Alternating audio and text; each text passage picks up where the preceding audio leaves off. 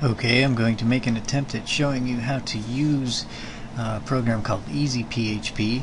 If you're a web developer that develops PHP websites or works with PHP website packages such as Joomla or E107 or any of the PHP nuke packages, this is an awesome little tool you can use.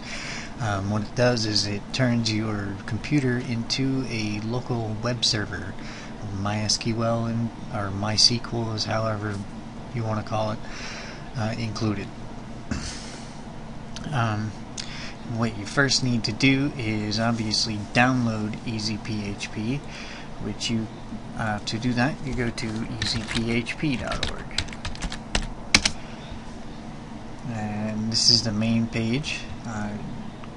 You go into the download section and download the latest version and install it, and then once you have it installed you launch the program and it starts up like this, and then down by your clock you have this little icon here which if you right click on it you have all of your configuration options, and you can explore the local www directory through that. But what you first want to do is set up your website, so you want to go to the administration, and as you can see I already have a few websites that I've been working on in here. This is a Joomla template to preview that Joomla works on it. There you go. Joomla is a little bit difficult to get working. You have to edit your PHP ini, but we're going to be working with E107, which this works fantastic with. So if you need to set up for E107, you don't. For things like Joomla and PHP nuke sites, there's a little bit more editing. Like I said, you have to edit the PHP ini file, which is available in the root directory of EasyPHP. But for your database information, your MySQL username is root and by default, and the password is blank by default. If you need to set up your MySQL or MySQL manually, you can click on this Manage MySQL with PHPMyAdmin button, and it opens the familiar PHPMyAdmin, and you can create your database that way. For this tutorial we're going to be working with E107, as I said, and that is, like I said, you don't need to do that because E107 installs the directory yourself. And you already have your username and password set up, so you don't need to do that for E107 either. So let's get on with it. What you need to do is, I'm going to go back to my home page and download your package. For this tutorial is going with E107, so I've already downloaded E107.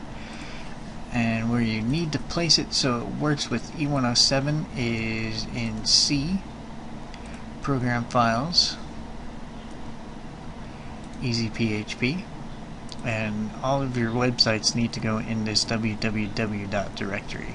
I'm going to make a new folder and name it E107_2 because I already have one there. Extract all of the files there.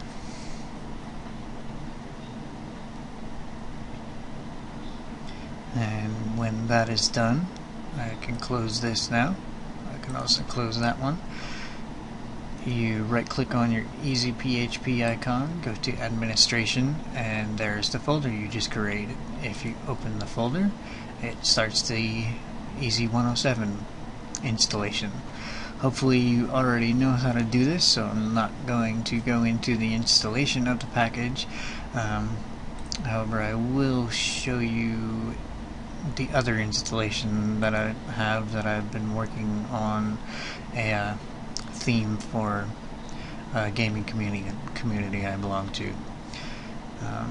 There you go. I hope this helps, and hopefully it prevents a lot of you PHP coders out there from, if you didn't already know this program, it'll help you prevent you from messing up a live site. You do not need to work on a live site. You can do it locally with no harm to the live site, which is a very good practice, because I myself, even though I've been working with PHP since the late 90s,